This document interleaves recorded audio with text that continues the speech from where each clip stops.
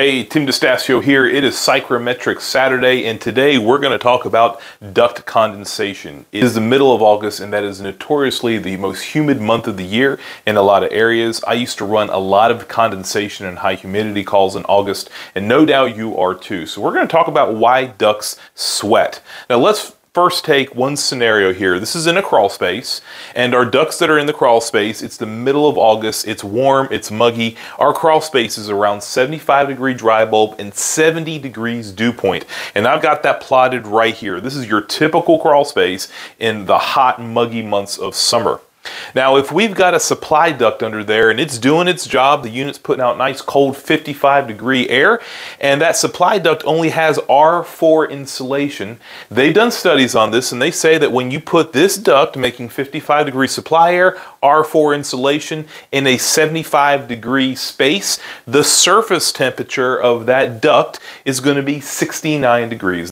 So what do you notice about this? Well, the dew point in the surrounding area is 70 degrees. So anything that is below this blue line right here is going to sweat.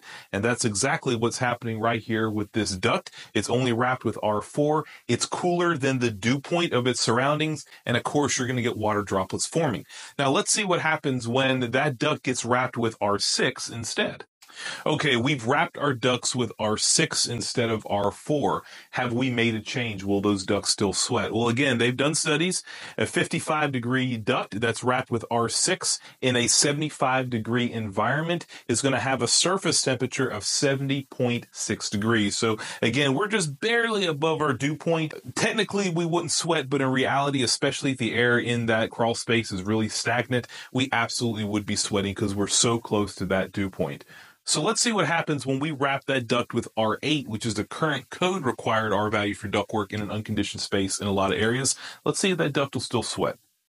Okay, we've now got R8 wrapping that duct. Again, that duct is in a really humid crawl space, 75-degree dry bulb, 70 degrees dew point. It's putting out 55-degree air. It's wrapped with R8.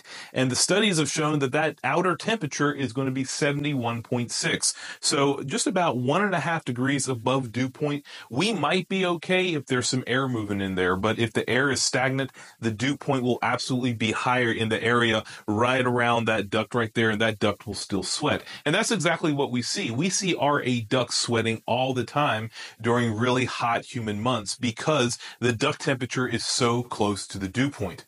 Well, what can we do about that? As we know, condensation happens when humid air hits something cold. So in order to prevent condensation, we either have to make the air less humid or we have to make something cold a little bit warmer. Well, can we do that with the duct? Well, you may think, well, if I speed up the fan in that blower, then I can raise that supply temperature and that may get me above dew point. But actually, they've done studies on that, and a 5-degree rise in supply temperature, which would probably kill your cooling capabilities, only makes a 1-degree outer temperature difference. So we don't really want to go that route. So really the best way to do that is to try to raise the outer temperature of that duct in a different way, or maybe we can lower the dew point in the air around it. So putting a fan in the crawl space during the most humid parts of the year would probably go a long way to prevent duct condensation if those ducts are insulated with R8. If they're R4 or R6, you're probably not going to be helping much. And using duct wrap that is not really reflective and shiny, that actually has some radiant temperature capabilities, and a dirty duct or a less shiny duct will actually condensate less. So those are some little tricks that we can use to prevent duct condensation in a crawl space. What about an attic? Because we get plenty of ducts in an attic as well.